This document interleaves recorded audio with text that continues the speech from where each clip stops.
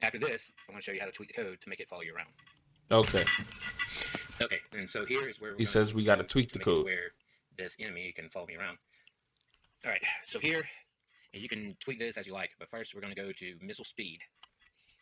We're going to slow it down and change it to 5. All right, so missile speed can be changed to 5, he says. We're going to go right in there and do that.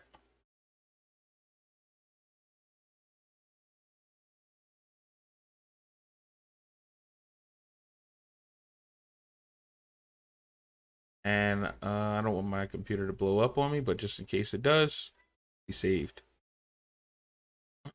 Okay, next, and this is very important, right here, you're going to want to put the name of the main character that you want it to follow, which is going to be, here is going to be Marble, because that's the name of the character that's going to follow. Okay, so down and right here, all right, this is key 2.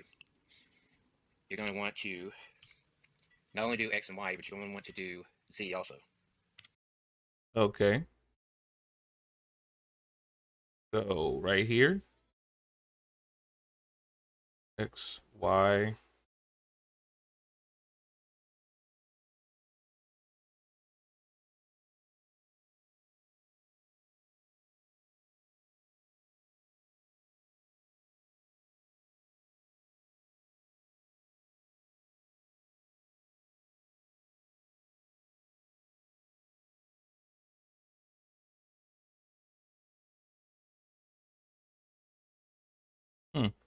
Interesting.